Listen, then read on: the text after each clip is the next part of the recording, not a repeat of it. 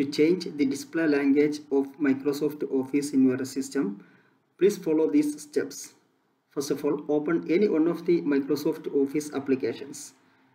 I am going to open here a Word file, and now in this file, please click on the first tab, File, and now from these options click on the last one, Options,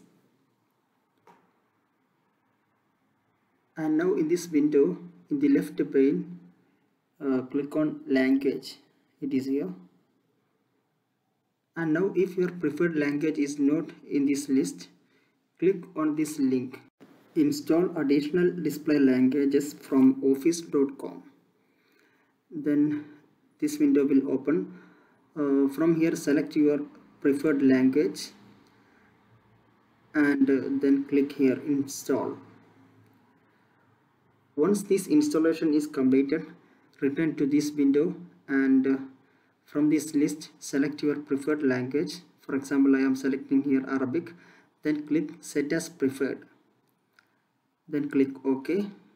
Now you will be asked to restart your Microsoft Office application.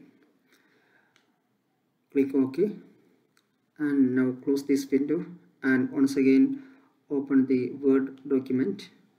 Okay, now my language has been changed. I hope this video will help you. Thank you for watching this video by iTech Tips. Please like this video and subscribe my channel for my latest videos. Thank you.